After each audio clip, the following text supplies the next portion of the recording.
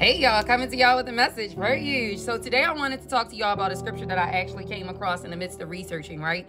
And so it's Matthew 7 verses 6. And it says, don't give something that is holy to dogs. They will only turn and hurt you.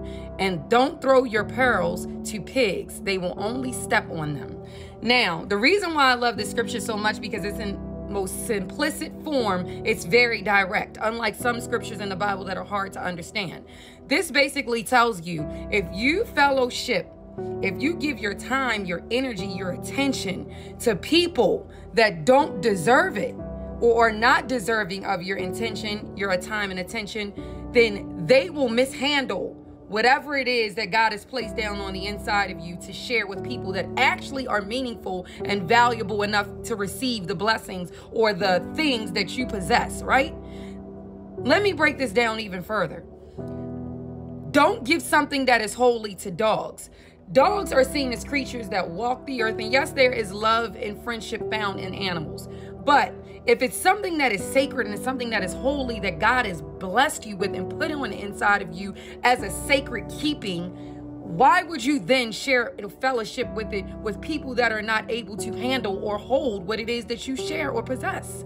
My loves, discernment is so important in this season that we're in because you can find yourself fellowshipping with pigs, which is why it says don't throw your pearls, the most valuable piece of jewelry that you could ever see, to pigs, because pigs are a mess. They eat anything, they do anything, they're nonsense, they do anyhow. And every time that you come across them, all you see is turmoil and chaos when it comes to pigs. And they're in their natural habitat. These two things do not coexist. Pearls don't mix with pigs. Dogs don't mix with something that is safekeeping in your spirit. My loves, you have to use the spirit of discernment to know who and what you should be fellowshipping with in this season. Everything ain't for everybody.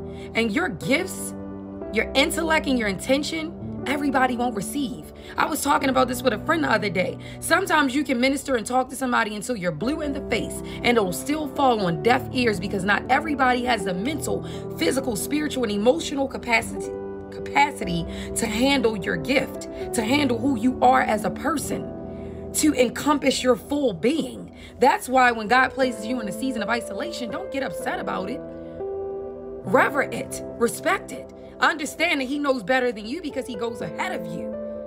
He will give you the people that are meant to fellowship and to be a part of what it is that you represent in due time. Everything that God does is in His perfect timing. So my loves, Matthew 7 verse 6 is the most perfect and pronounced scripture in the Bible that tells you in layman's terms, be careful of the company that you keep and who you fellowship with, because not everybody can handle the blessings that God placed and the conviction and the spirit God placed down on the inside of you. I hope this message helps someone. Talk to you.